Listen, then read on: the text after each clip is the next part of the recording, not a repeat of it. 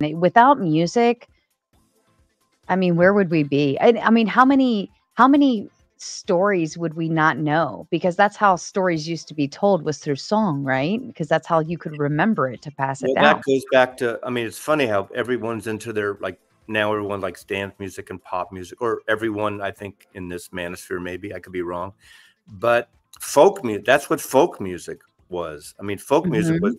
carrying those stories, you know, from England and Ireland and around the country, and then obviously coming to America in the 50s, and that got connected with the communist Red Scare, and then obviously Greenwich Village and Bob Dylan and all, you know, Joan Baez and Joni Mitchell and all that stuff. But a lot of people would, you know, right now, probably this audience probably wouldn't think about, oh, folk music, that's that born from New York or that whatever that is.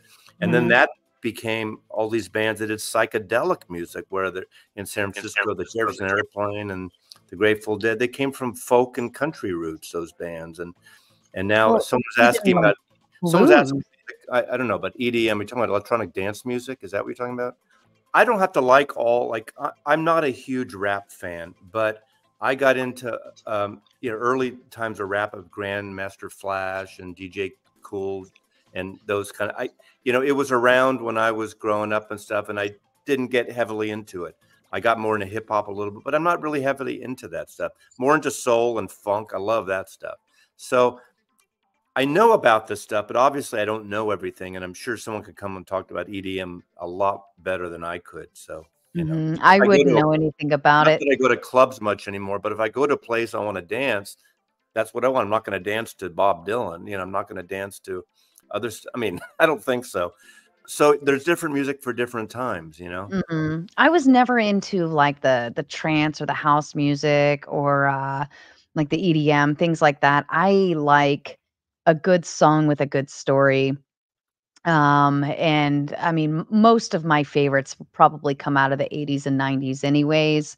But if I want dance music, I want something more hip hoppy and upbeat and like Well, not what like about the thing that was kind of big, I guess, in the 90s or early 2000s, like, you know, Buddha bar stuff, this trans, like, Indian kind of, there's a bunch of comps that nah. came out. Buddha bar is that kind of Eastern stuff, but it's got like a circular rhythm to it. You'd have it like in sushi bars. Why, how did you end up in the vinyl community? I mean, obviously you liked like that form of music, but what really did you just find it on your own? Did you start watching it before you Well, got I into it? yeah, it's a good question because there's no membership card, there's no organized thing. Although there's a couple of guys, one in Manchester in particular, that wants to have these. He thinks there should be rules that you can't do this or you. That's the thing about YouTube when you have your own channel. You can do whatever the fuck you want, right? If I Isn't want that to say, beautiful? for instance, okay, if I want Wow. to get political, I know some people don't like the I get political. I think I have over 1,000 videos up, maybe like 1,200 videos up, and probably less than 25, if that, have political content. And you know, I do it. It's my channel. And, you know, people don't like it. They move on. To me, that's the thing I don't get. You switch the channel if you don't like it. You know, Yep. and if you want to comment, you disagree, fine. But Right. I didn't know there was a vinyl community right away. And then you start hearing these little acronyms, like someone said, "Well, I got some VCLT." Like, what the f does that mean? Sounds like it's a venereal disease, but it's Vinyl Community Love Train. Someone started it way before my time, where you take a record and you send records to other people free, like as a gift, like a chain. You know, like I Really? might send this record if you had a record collection, and I say, "Oh, I love your stuff. You should check this out. I'm sending you a record."